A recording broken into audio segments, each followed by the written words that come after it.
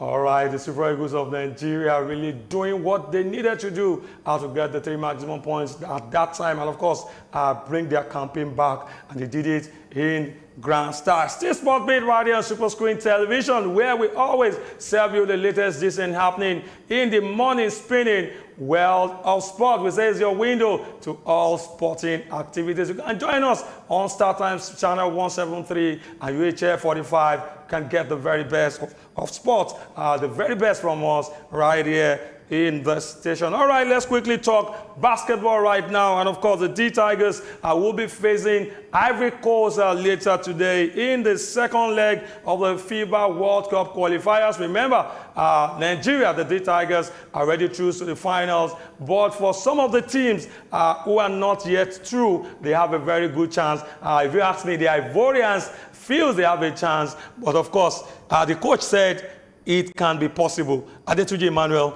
they have a tough game against Nigeria. After that game against Nigeria, they need to win their next 2 games to put them in a pole position towards qualifying for the FIBA World Cup. Well, I felt at some point as West African brothers that they have, maybe we can actually do them some kind of favor so that they can actually have a very good chance, because I think right now you would say Nigeria actually through to the biggest stage as far as the World Cup is concerned. And I think that's where major attention should be on. We've conquered Africa, we've done it over the years and over the times, and I think it's right now we have to actually put our footprints right there as far as the world is concerned. But in the game against Ivory Coast, just like you rightly said, the coaches, they are actually believing and they are talking tough, and most especially I think they will seize this opportunity to actually make a statement against the D Tigers of Nigeria. And if there is any point that they can actually get one past the D Tigers, I think it should be this game. All right, we just wait to see how things pan out. I don't want the D Tigers to lose that game. If they must qualify, they really need to give it their all. But I think it's going to be very, very impossible against the D Tigers of Nigeria. Hoisting the flag of the country are very high when you talk about basketball. All right, let's quickly talk CAF Confederations Cup. Rangers International of Enugu has departed for Tunisia ahead of the clash with Etoile Du Sahel on Sunday. Remember, Rangers are doing very well. They've got 4 points, and of course, they are topping Group B of the CAF Confederations Cup. Atayo, I think for Rangers, they weathered the storm in their last game.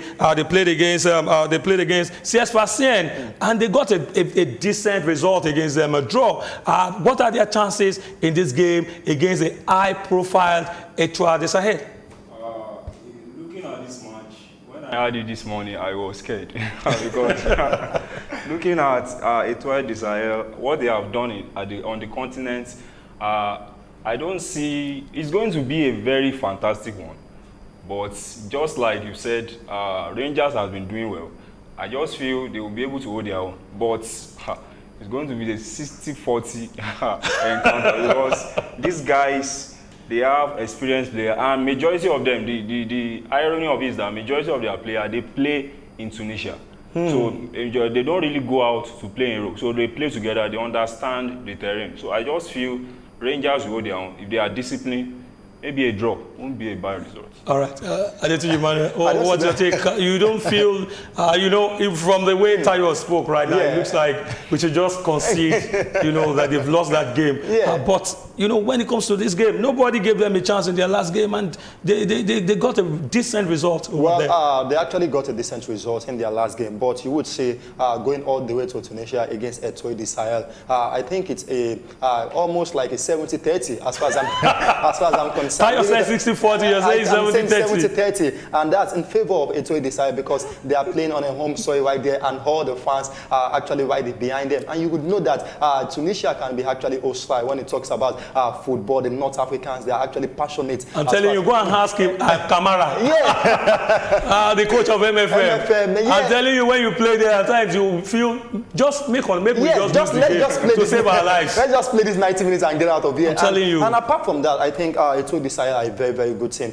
You talk about a lot of experience right there as far as that side is concerned. When you talk about Etoile Du Sahel, as far as African football club competition is concerned, most times you see them playing in the CAF Champions League because they've gotten a lot of this experience in there. So I think in this game, Rangers against Etoile Du Sahel, if they can nick a draw, I think it's going to be a very fantastic result for Rangers. All right, I'm going to be putting my feet down for Rangers International of Enugu because I tell you, when we come back on Monday, I will be celebrating their victory against Etoile Du Sahel. They can't pull the chestnut out of the fire and to say, as I said earlier, and I've continued to say, impossible is nothing when it comes to the game of football. All right, let's quickly give you the highlights of some of the games that went down in the UEFA Europa League yesterday. We saw Arsenal beating Bate Borisov by 3 goals to nothing. Enjoy the highlights and we'll be back.